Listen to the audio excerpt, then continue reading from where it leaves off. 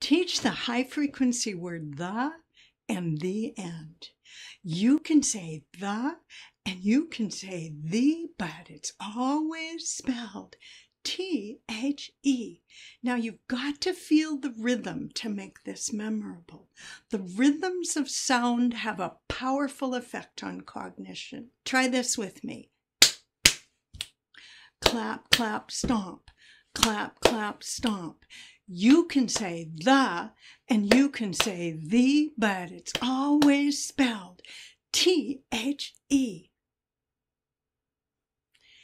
Then we teach T-H-E-E-N-D, the end, the end. And we expect children to start writing the end on the last pages of their little book. Julie Lay's kindergartners were excited to perform the read and sing book, Teddy Bear, for me. They read the page, Teddy Bear, I love you. And at the very end, they jumped up and chanted, T-H-E-E-N-D, the end. Do it again. T-H-E-E-N-D, the end.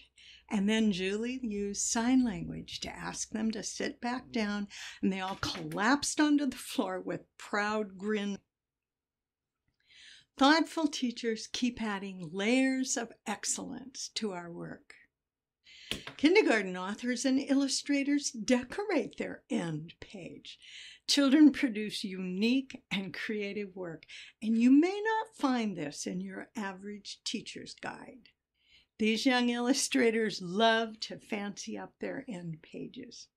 We gave you some kindergarten exemplars to share with your students to inspire them to play with those words, the end. 2 free words.